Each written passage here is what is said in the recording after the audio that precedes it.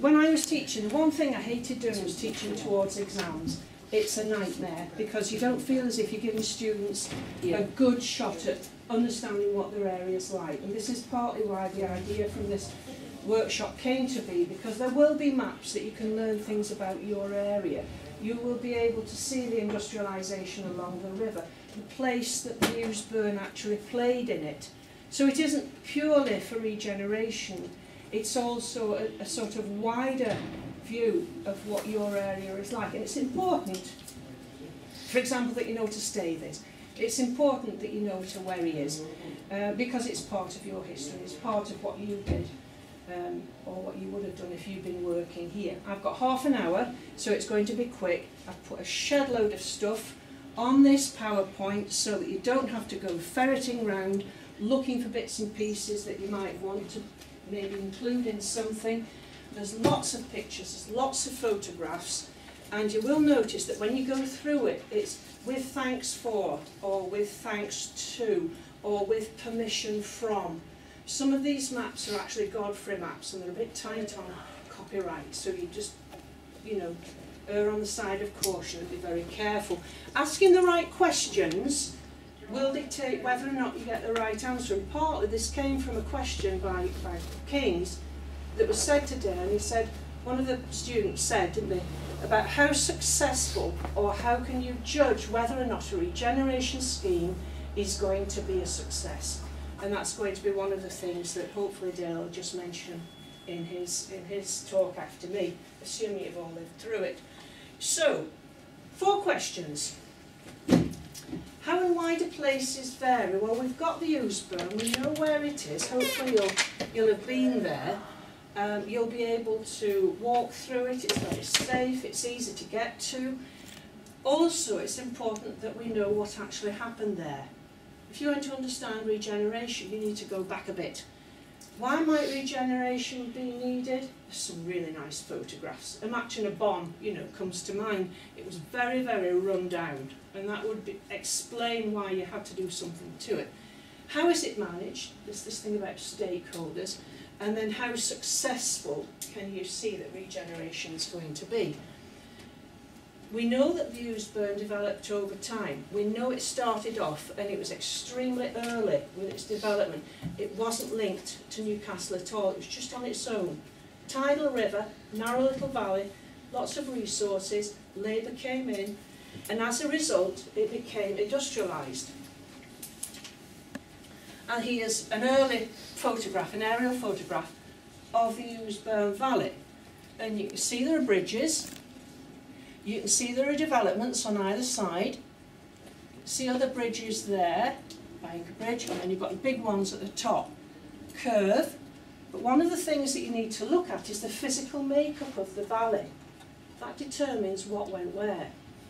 On this side, it's much steeper, so you couldn't get the big factories, the big units, the big ironworks, the big areas of development there. It's much narrower along here, and yet you've got that bit there at the top end. But this bit, it was the structure of the valley which determined what happened. You've got all sorts of different kinds of industries there. A lot of them were very much based on raw materials. That is awful. You will be able to see it, and you will be able to see it on the Ouseburn Trust's website. It shows that most of your industries are on the east side, with some on the west. And of course you've got 2 very large lead works which polluted the area. So you can't see it, don't expect to.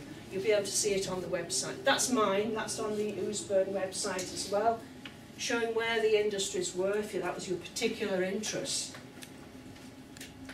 But there are also a lot of industrial maps which show you where it was, and it's dated, and I just stuck these on because it shows where the development started. And it developed over time, miles away from Newcastle, not a lot there, growing over time to 1895, a peak, and it was all down to industrial linkage. See, this would adapt into and relate to what you do with industrialisation. industries were linked. Materials came up the river, possibly as ballast. It could be sand, it could be flint. The sand could be used to make glass. It could be used, the flint could be used to grind into clay to make pottery. You're looking at probably at bricks as well. So we're looking at raw materials being heavy. It was all down to transport cost. Within the valley, I put these on so that you could have an idea about the different kinds of industries which were there. You can link that to South Wales as well. This is a sort of mirror of South Wales. Narrow valleys, heavy raw materials. This is 1895, 1900. All of this was building up over time. And one of the problems is it was old. And one of the problems is the housing was deteriorating. There was no room for expansion. Your industries were always going to be confined. So when the rest of the world changed and the rest of the river changed, you had this little historical capsule and they could do nothing about it. So linkages, transport costs determined what you could make. Material could come up the river because it was tidal, products can go out. So industry developed near to the river. People came into this area, and you can tell where they came from because there are 2 lots of census data on the Ouseburn website. We know that a lot of people came in. It tells you where they came from. It could be Northumberland, it could be Blythe, it could be Ireland, and they came in to do work. So the census data tells you all about the people who came here and what they actually did. If you look at 1881, 1891, very different to 1911, because by 1911 all of the industries were changing.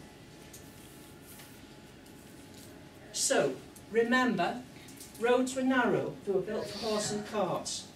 Everything was built up to the roads, no room for expansion. Links, housing was pretty grim. By 1850 the whole area was quite old. You've got lots of photographs coming up, and there are photographs of the quayside and the river, and this idea of a wherry was very important because it was a ship with a flat bottom and you could pole it up. Couldn't use sails because all of the bridges were too short, they were too low. So it had to be manpower. So if you have the tide behind you, and I'm running through this very quickly because it's just background, till we get up to the good stuff, which is the mouth of the Ouseburn. You can tell it's old for the obvious reason you've got a masted ship at the back, and you've got wherries at the bottom ready to be pulled up to get to the factories, to take coal up or to bring things out. You've also got to remember that a lot of Newcastle was pocked by coal mines. There's one in Elsey. When we look at Wallsend and Willington Quay, coal mines all over the place. Subsidence was a real problem. So we've got these pictures which tell you what the mouth of the Ouseburn was like. This is the quayside.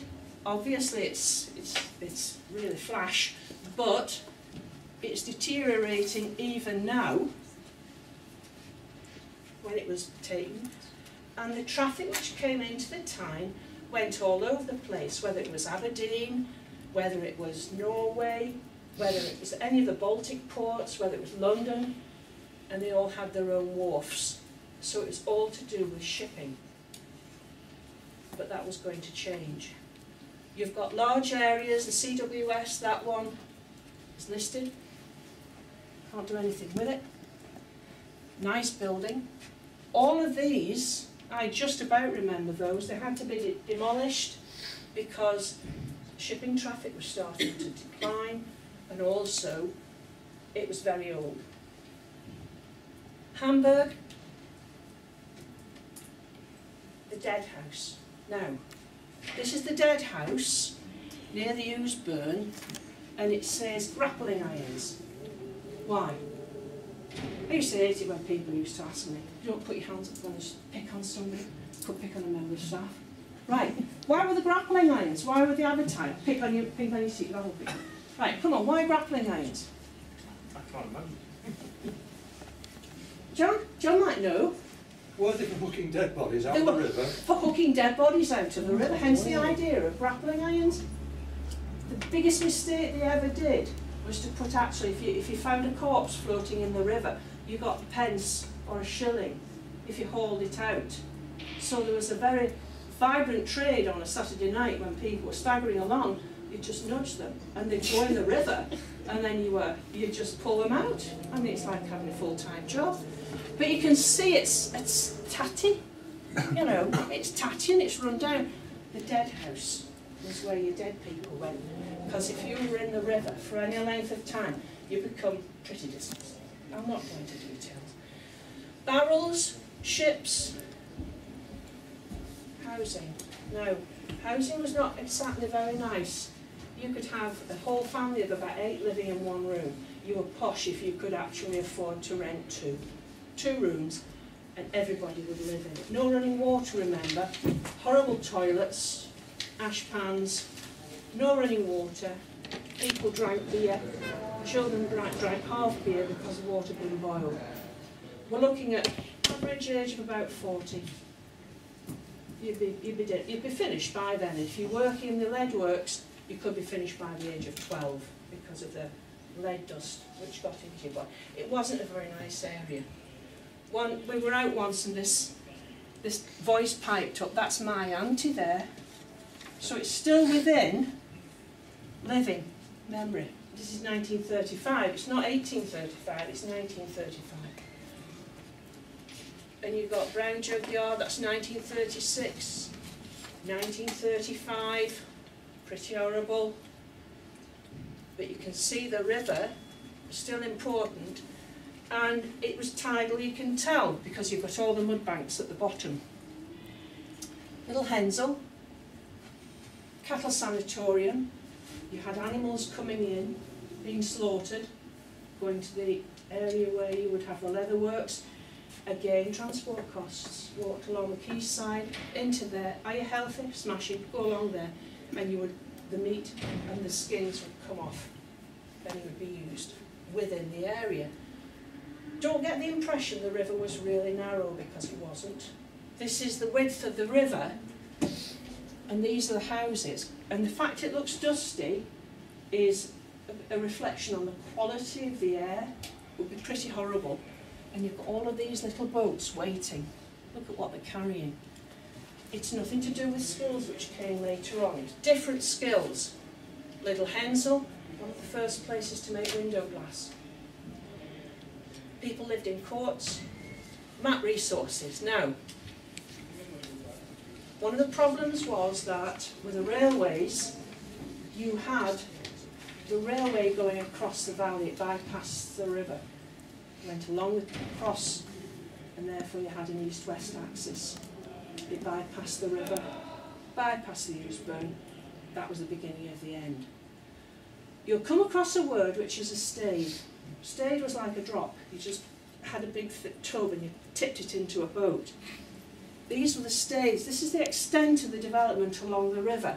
We'll look at a photograph of this. All of these were to do with the railways, to bring coal and to bring them into the boats and export. So coal was a major player in this area. When you go into your rooms for your maps, I want you to look at this, because you'll see where the areas where they actually built ships were, the size of the ships. At the time they were huge. Later on, you could do nothing. You couldn't make bigger ships. Other people like Sweden, South Korea, areas like Japan were taking over, so we were losing markets. We still had things at Swan Hunters, we still had things in Wallsend, but they were having to change. And here he stays. It was a huge, all the coal came down there and was tipped. So it was a huge undertaking. The boats are very small. And there's the World Unicorn. Quite an iconic picture of a ship being built at the bottom of someone's street. You came out and you would see it there, looming over everything. So why, having said that it was quite exciting and it made a lot of money and it had industries, why was it going wrong? Well, Cycle of decline. Cycle of decline meant that it was no longer fit for purpose, no expansion, limited skills. There was the war, depression, Wall Street crash, depression in the 30s, slum clearance, and financial constraints, which meant that we weren't able to invest. End of the Second War, urban myth. 3 more days we'd run out of money. If the Germans hadn't capitulated, we wouldn't have known what to do. We'd run out of a lot of resources, we'd run out of money, and we were at the very, very end of what we could cope with. Now, is that an urban myth, or could that be true? Who knows? But at the end of the Second World War, if that was our situation in Britain, talk to me about Brexit, if that was the situation in Britain, how on earth could we regenerate anywhere if we hadn't got any money in the bank? Think about that one. So, starting to put that down there, models. Now, what kind of resources have you got to look at? Right, health and safety, eat your heart out. You've got 2 little children playing in a tin bath in a disgusting, filthy area, which is part of the Ouseburn. It's the river in the Ouseburn. They're probably playing pirates. But this is what the Ouseburn was possibly like in some areas before you went into the culvert. And yet the kids are down there playing, just playing and having a great time. Housing wasn't terribly good. It's underneath the bridge there. But this is what the Ouseburn is looking at. Right. If you're talking about regeneration, it's all crushed together. These areas were falling apart. It was all around here. You had 7 stories. At the time, it was a Dobson building, one of those, but now it's horrible. And you can see how it's all being demolished. You have buildings which are empty. You have smokestack industries. Do you know what smokestack industries are?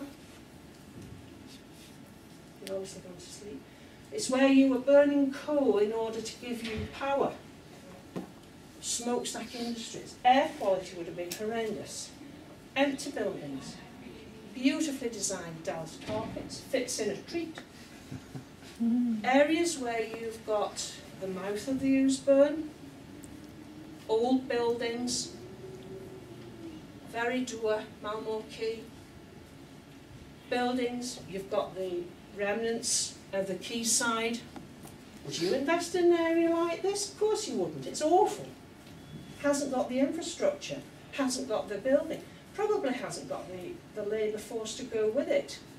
Houses have gone, people have gone. Where have they gone? Somewhere else, not here.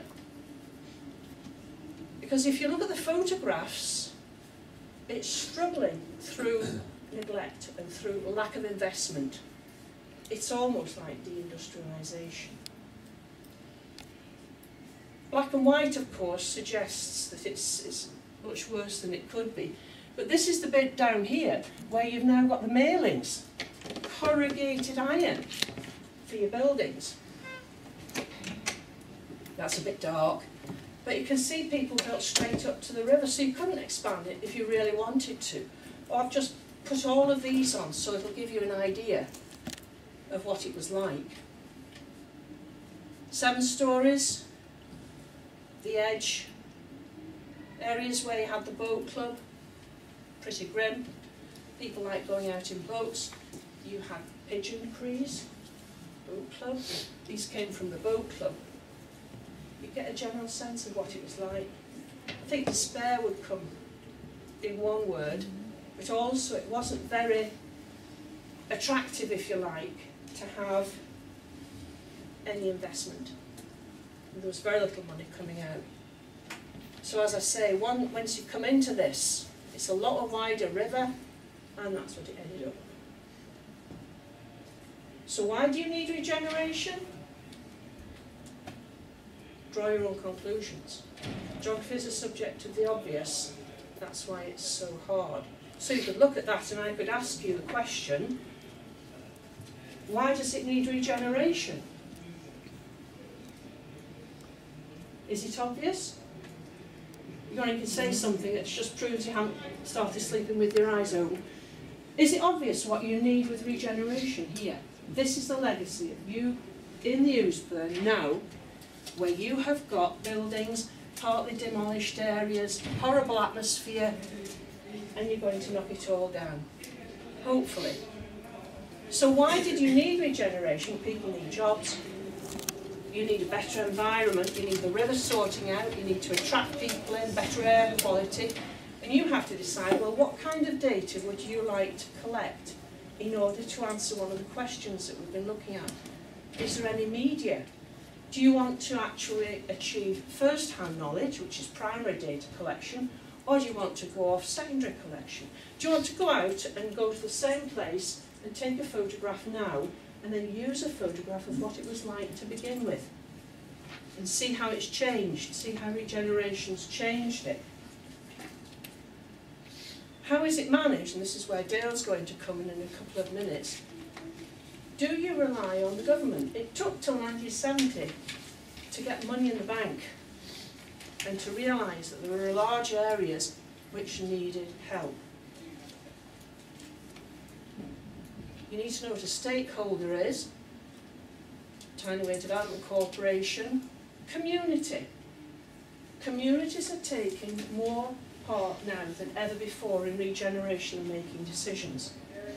People are entitled to go out and give their opinion.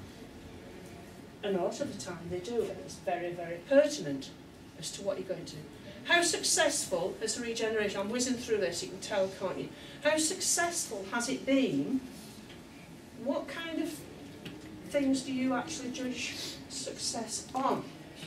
How many people go to the Ouseburn? What does the Ouseburn offer? Dale will talk about this in a minute. What kind of criteria can you choose?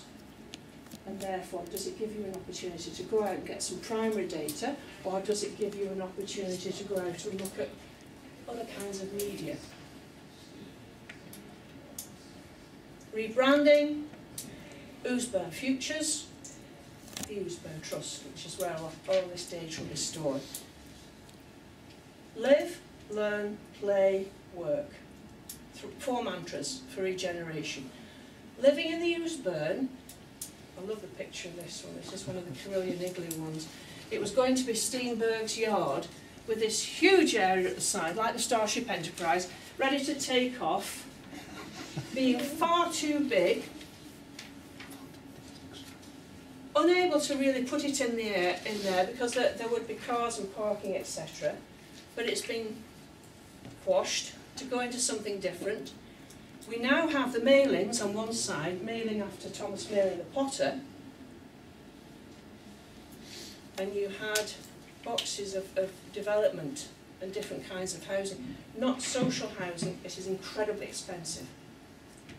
People buy in. When they were marketing it, Carillion were very clever. They sent out welcome baskets to all the flats, and in that basket you've got all sorts of different freebies. You know, a £5 voucher here, some Ouseburn coffee somewhere else, the booklets, information. From that kind of area, you can walk into town, not a problem. And this is one of the things that was important. We're also buying into the idea of living in a cultural, quirky community, and it's what people wanted. Apparently now there's going to be an ice cream parlour. Ice cream and pizza. Ice cream and pizza. Now, what does that tell you about who lives there? Not a bank, not a bread shop or where you can buy milk. Ice cream and pizza. And those premises have been vacant for a long time. There's no shop. You go to Morrison's or along the quayside. So we're not looking, this is when they came out at first, we're not looking at cheap. We're looking at, oh, I don't know, 209,000 for a 2-bedroom. So it's not social housing. And Steenberg's won't be social housing either. Not approved, Malmore Quay. It makes me chortle because you've got this area here with a huge sewage problem in the middle because it's got sewage pipes and treatment and whatever you have. But the Malmore Quay game is going to be developed on the edge. We live in an area where it's gale force winds and it rains a lot. And we're encouraging people to go and stand on an unprotected little stick as the wind rustles down and you get dogs and people's hats flying past. I wonder sometimes who they get to do these pictures. But the idea is it's going to make it nice and it's going to be a mixed land use. Then, of course, you could have a 20-storey flat. 32. Flats. 32 was it? Yes, 32. Really fitted in. But you do have other areas where you've got nice, safe areas where people can live, and that's Farm View. That's at the other end of the valley, near to where you've got the bridges. So you could live there. You could also play there. Education takes a big thing. You can go riding, you can go to the farm, look at the animals, go down the Victoria Tunnel, alternative forms of employment and entertainment. No longer are you having heavy industrial development where you have transport costs. You're looking at skills. Oops, music, entertainments. Areas where you've got very large artists, 7 stories. Ouseburn Festival, different kind of activities, bike, Christmas, you've got local artists, a heritage home day. You can work there, look at all these things. I'm sure this is possibly out of date, but you do have an industrial estate. You have all the people who work in the pubs and who work in creating food. You've got artisan bakers, you've got a coffee works, you've got Ouseburn Coffee, you've got an area where you have a small independent microbrewery. All of these things are aimed at a certain level in society where you've got the money and you go out to have a nice time and you get the ambience of the valley. Not the fact you opened your mouth in 1890 and couldn't breathe for the pollution. Totally different, right the other way. Small, secure, you need to have skills. And of course, you have the toffee factory. Now, the toffee factory is interesting because it creates different kinds of jobs. Very high quality, very high tech, very industrial people, very high educational people there. Very few people would be using a shovel. Very few people would be making glass. Except, of course, people who do it in different studios. Dale makes glass, that's right. Printing, artistry, and bang, that's it. So, think about it. I mean, even within time, and you're still alive, which is always a plus. If you need anything, get in touch with me via the Ouseburn Trust. Miss Collins, you'll be able to get in touch with me. By Jove. Dale, you're up.